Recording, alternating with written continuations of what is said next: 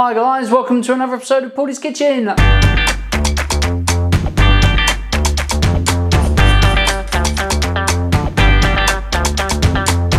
My name's Paulie and this is my kitchen. In today's episode, I'm going to be showing you how to make the most delicious apple chutney. It's got thyme, apple and cranberries in it. It's absolutely incredible for Christmas and the cheeseboard. You've got to have a cheeseboard at Christmas and really good for other times of year. It goes amazing with pork. So guys, all the ingredients that you will need for this recipe are here.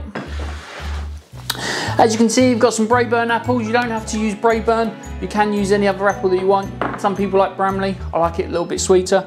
And what I've also got here is some dried thyme. I've bought it fresh, left the packet open in the fridge, and it's dried out nicely. Doesn't rot, handy hint. So guys, one of the main ingredients is also going to be apple cider vinegar, which is here.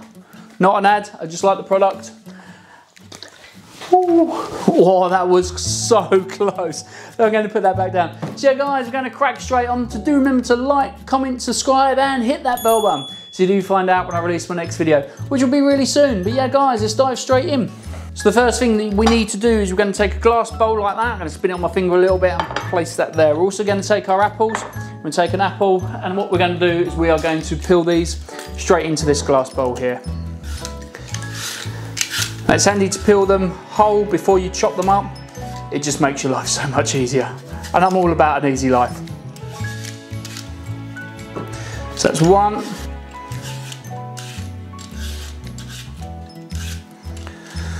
Four. All we're going to do now is place our peeler back down there and get rid of the skin. And then all we're going to do is we're going to chop them in half, in quarters, core them, and then just chop them roughly like that. We're going to take another plate, pop that there, let's get rid of that little bit and pop them on there like that. And what I'm going to do is going to do this with all the apples.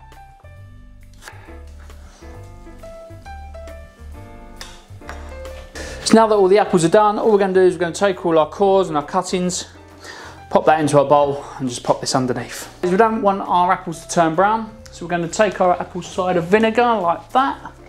And what we're going to do is we are going to take a measuring jug and we're going to measure out 200 mils. Just like that. And we're going to pop this back down here. So we're going to take our saucepan and all we're going to do is we're going to put our apple into our saucepan and then pour our apple cider vinegar all over our apples. So now that our apple cider vinegar is in with our apples, all we're going to do is just give that a mix up a little bit and the acid will stop the apples going brown. And we're going to pop that on our stove over there. So the next thing we want to do is we want to take our onion. What we're going to use, we're just going to use half of it. So let's pop that down there. And we're just going to finely dice this. Chop into this. And we want it nice and small. And we're just going to cut into, dice it up. And I'm going to try not to cry. Back in 1 minute. So now that our onions are chopped up really small like this, we're going to gently saute these off. So what we're going to do guys, we're going to take our lighter. I'm just going to light our stove, just like that. We're going to take our saucepan, we're going to take our oil.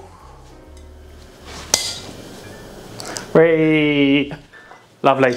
And all we're going to do is pop a little bit in there. Not too much, just enough. Throw that down the arm, lovely. And now all we're going to do is we're going to take our onions, pop them in there.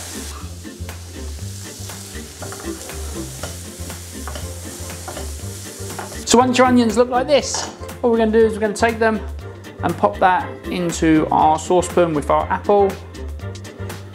Lovely, look at that colour. Alright, so let's pop that there, let's turn that heat off and let's just stir those in. Now we've put the onions in, we're going to put 200 grams of light brown demerara sugar and we're going to put 50 grams of dried cranberries in there as well. As we're going to add a nice pinch of salt in there as well. So yeah guys, now everything is in our saucepan. All we need to do now is let that simmer for about 45 minutes to an hour. Let all the apples go that lovely translucent-y colour and they'll go slightly brown as well. And then what we're going to do is we're going to add in a teaspoon of dried thyme into that, stir that through, and our chutney's done. Don't know what is that?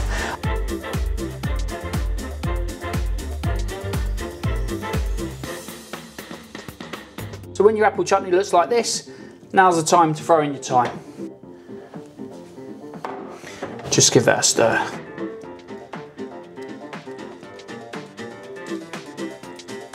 So yeah guys, our apple chutney's been on the stove for about an hour. So what we're going to do is just going to take it off of the stove, plonk it on there because it's going to be red hot. What we're going to do is we're going to put it into a glass dish like that, pour that in.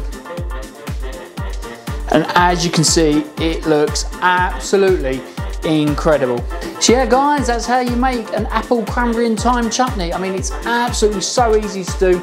It takes a little bit of time admittedly, but it's absolutely delicious. So guys, do remember to like, comment, subscribe and hit that bell button so you do find out when I release my next video, which will be really soon. But in the meantime guys, hope you're inspired. Happy cooking, bye bye. So it would help if I turned the stove on. Lovely.